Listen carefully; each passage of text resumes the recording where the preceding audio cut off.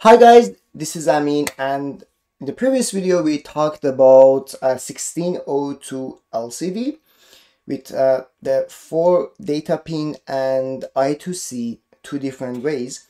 In this one we're going to talk about 20 multiplied by 4, so 20 to 4 LCD. So that LCD is bigger, it has more characters, and we can have more characters on that when we would like to print out more data. How we're gonna do that?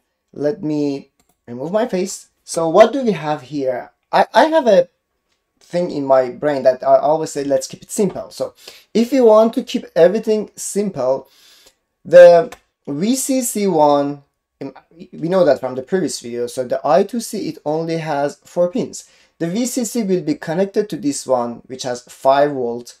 The ground will be connected to the ground one, and SDA and SCL to this one, GP0 and GP1. So if I put it here, it will be what we want.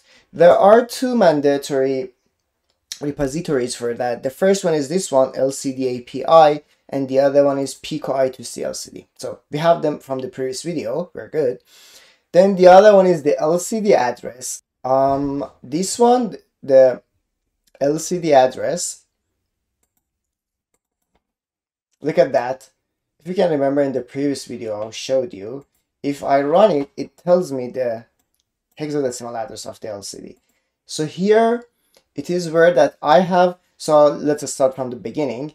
I have this one, so import the I2C, then import time, then the other one. So we do need LCD address.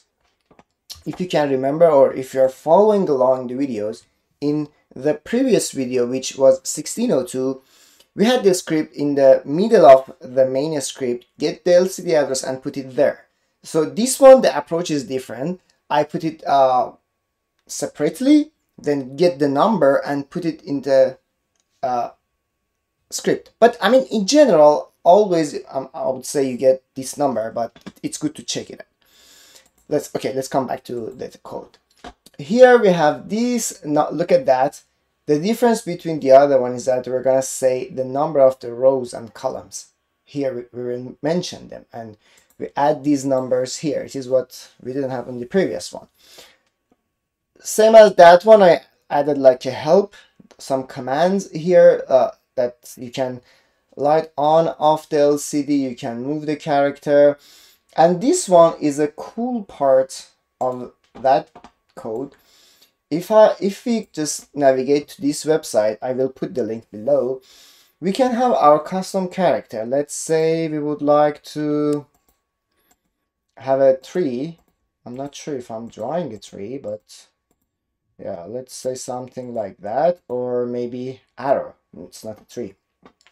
And if I click on hex here, so it tells me the code that I can have it in my main code like that.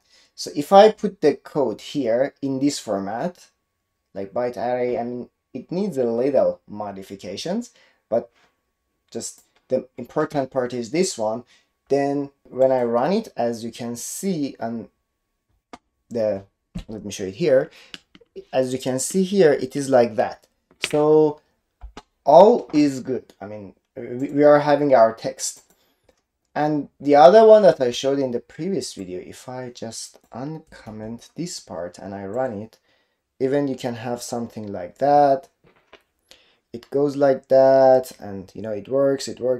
So here, what the difference is between this one and the previous one, the size of the screen is bigger, we have more characters, and that concept, putting character and shapes, are the same. We can do that in the other one, but in this one we're gonna have more characters, and also some of them are already. Let me stop this one. If I comment this one out, like this, if I come here, let's say I'm gonna add my question mark, and look at this one, and I run it. So this one is the question mark that is it has by default, and this one is the question mark that I made. You can customize your characters totally on your own, and it's the cool part of that. So I guess all in all, we're done with the LCD videos. See you in the next video.